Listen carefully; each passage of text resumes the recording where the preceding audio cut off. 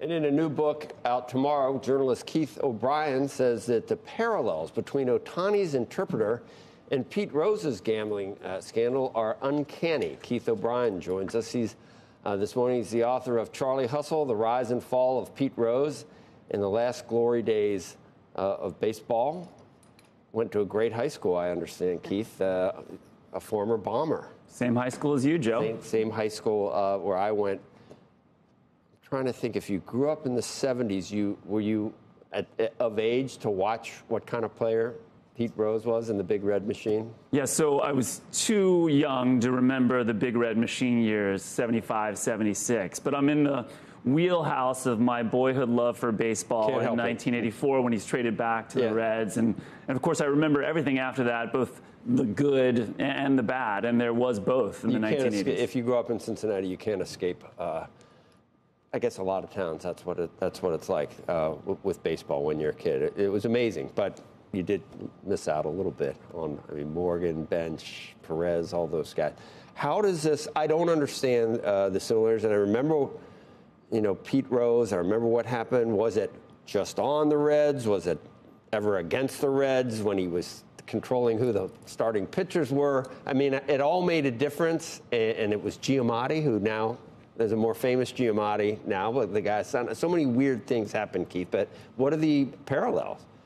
Well, as you said, the parallels between what's happening today and what happened 35 years ago are significant. To be clear, there's no indication that Shohei Ohtani or his interpreter was betting on baseball. And that was what, of course, Pete Rose was accused of and was doing in the 1980s. But the way it's all unfolding right now is incredibly similar. It's weird. There's some weird things that we don't understand, and it's been a long time before Shohei Ohtani is going to be speaking to the press. And this is just undoubtedly already, no matter what the details are, it is already the greatest gambling scandal in baseball since Pete Rose 35 years ago.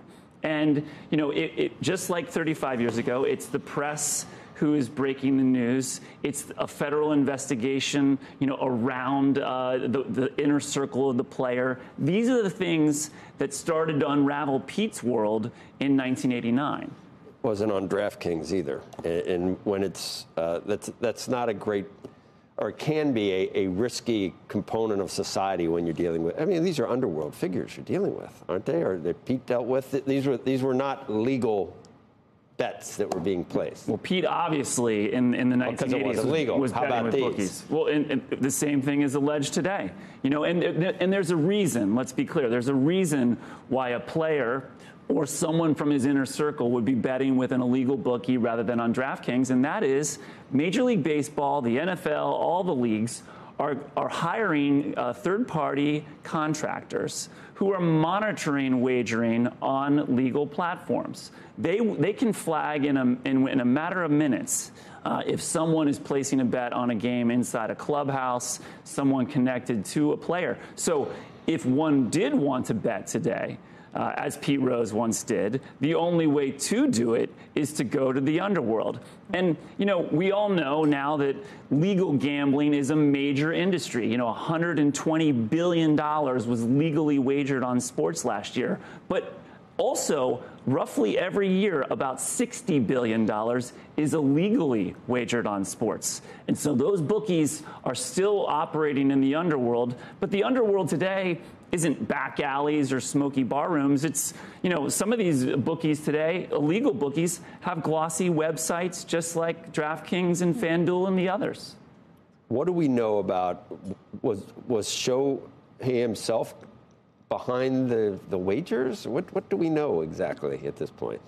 So the fact is we don't know much. The story has changed several times just in the past 5 days. What we know at this hour is that someone, whether it was Shohei Ohtani or his interpreter, paid off a significant debt allegedly to an illegal bookmaker. This reportedly is a figure of millions of dollars, $4.5 million.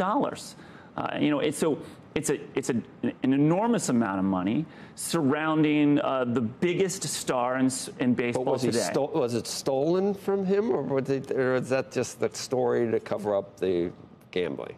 Who knows? Who knows? And that's why it will be interesting to see what Shohei does or does not say today, just as it was interesting 35 years ago to see what Pete Rose would or would not say about what was happening in his inner circle at that time. And that's another, key parallel here.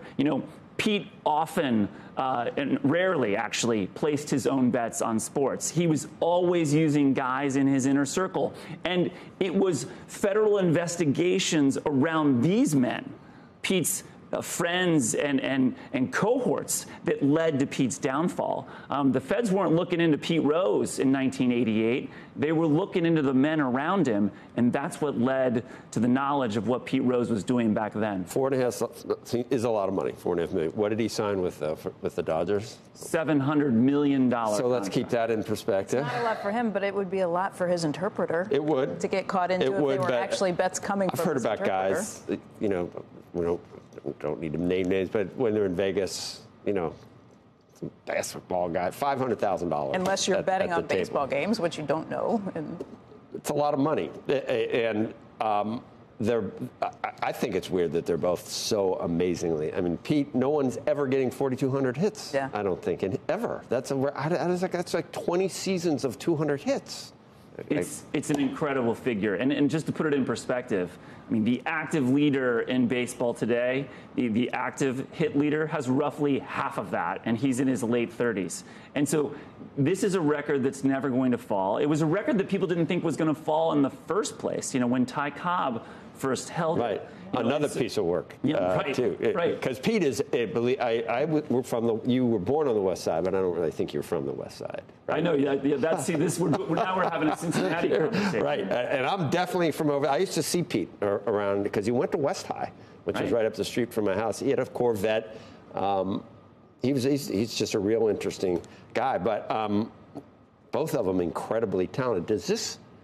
Are the Dodgers bummed? Like, is this going to be in his head this year, do you think? Is this going to get in the way of what they paid for? They paid for a lot to have this guy. They won a World Series badly, right? I mean, forget about the Dodgers for a second. I believe Major League Baseball is incredibly disappointed. Again, this is the most recognizable, the most famous baseball star in the world. And just as Pete Rose once was in 1989. I mean, Pete Rose in 1989 was like an aging version. This has to be handled right.